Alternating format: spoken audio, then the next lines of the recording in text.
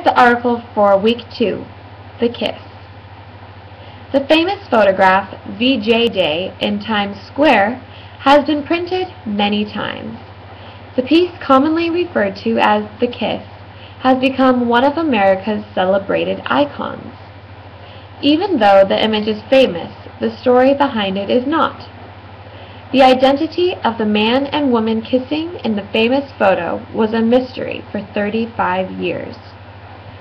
A book published last year, The Kissing Sailor, tells the whole story and suggests that people take a second glance at the picture.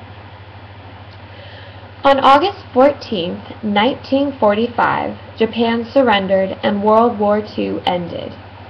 The same day, a young sailor, George Mendonça, was on a first date with a woman named Rita Petri. They had tickets for the 1:05 p.m. showing of A Bell for Adano. They never saw the end of the movie because it was cut short by the news that the war was over. George and Rita continued their date at a nearby bar with drinks. Then they walked to Times Square. It was there that George saw Greta Friedman wearing a white nurse uniform. He ran to her, dipped her, and kissed her in the middle of the street.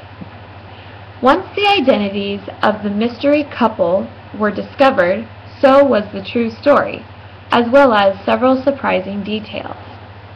Greta was actually a dental assistant and not a nurse. The kissing youngsters were not an item and didn't meet again until 35 years later, when Life magazine began searching for the photographed couple. The final and perhaps most impressive detail may be that the woman behind the sailor's right shoulder was his actual date. She also became his wife a year after the photograph was taken and is still his wife today. Though the photograph was taken on the East Coast, the image is also portrayed as a statue in Southern California titled Unconditional Surrender.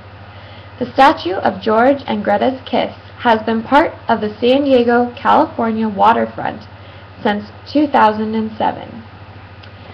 Last Wednesday, a 15,000-pound bronze replacement of the statue arrived to Tuna Harbor Park, San Diego. Many visitors come and visit the statue, but few know the true story of the man and the woman it depicts.